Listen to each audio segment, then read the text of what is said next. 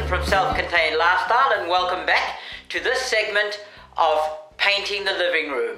And this is the exciting part. We are now beginning to look at the painting.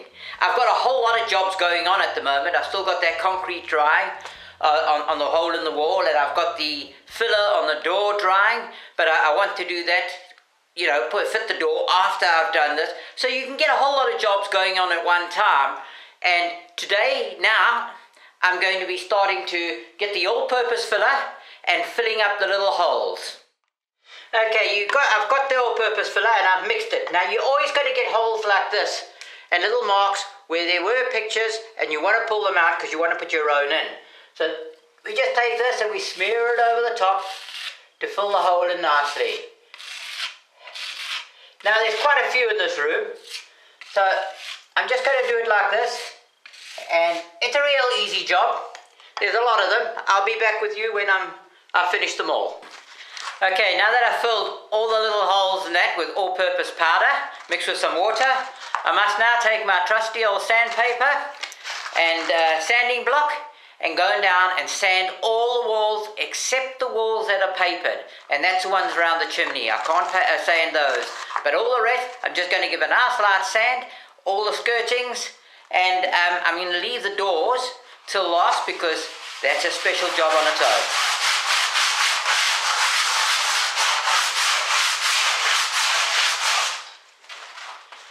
Look, this job is going to take a while. Let me finish up and then I'll be back with you. Okay, I've just sanded down all the walls and now they're all dusty and everything else.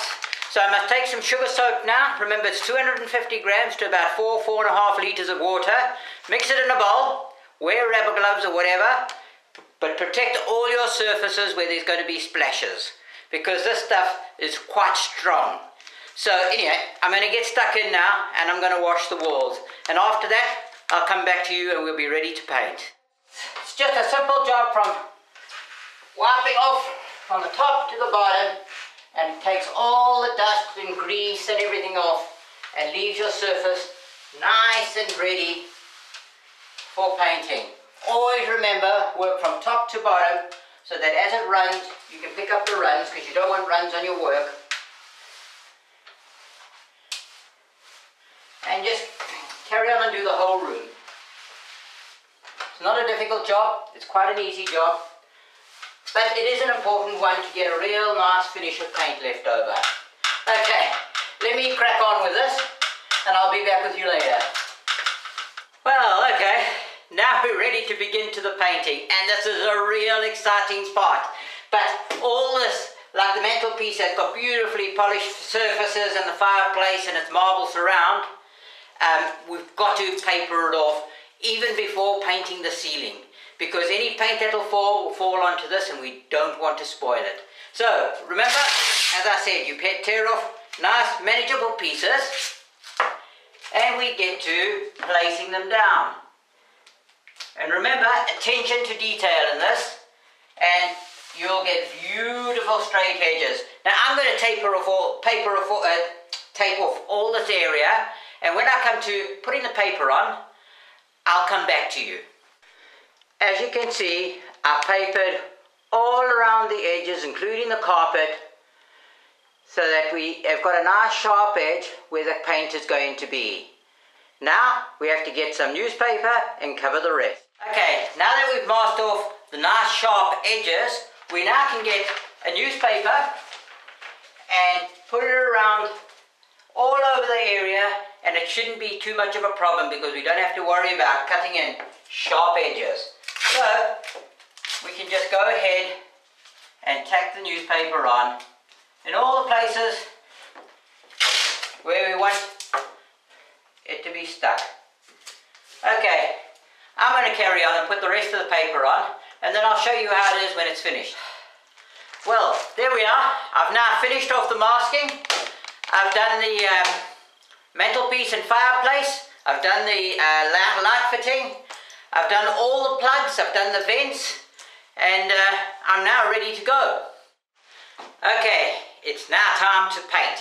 We're going to start on with the edging of the ceiling. I didn't have to mask it off because I'll cut in to the edge when I do the magnolia. So I've got my little tray of paint, I've got my paintbrush, and let me begin. Okay, I've got my paint. Now this area here, a roller can't get into. So I've got to cut into here and a little bit over the edge over here and do all these edgings over here right round the whole ceiling. So let's get to that now. Oh wow, look how different this color is. The white is so white compared to what was on here. It's all the years and years of coal.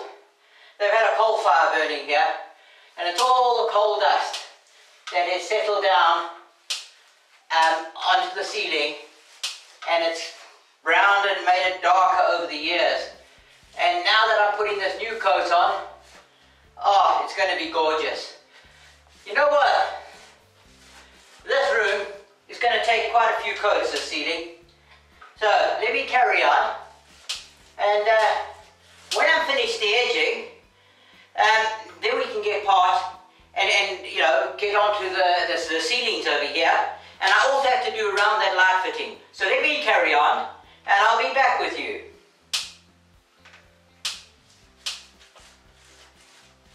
Okay, well, I finished painting the edges around the top of the ceiling behind me here, you can see it. And I've got to now get my roller and paint the ceiling. Now this ceiling is going to take quite a few coats, and I also want to paint this wall over here, this dark brown wall white. Even though the final color is going to be magnolia, I want to paint it white so that the magnolia goes on very, very nicely and it doesn't have any problems. I haven't got much magnolia, but I've got plenty of white. So doing that, I managed to save a bit on the paint and everything else. Okay, so let me crack on with the ceiling, and when I'm finished, we'll get round to doing the rest.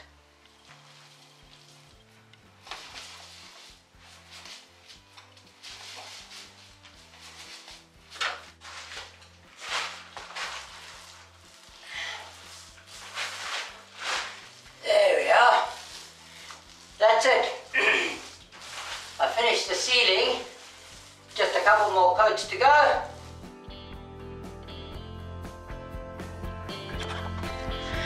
Yes! Please subscribe.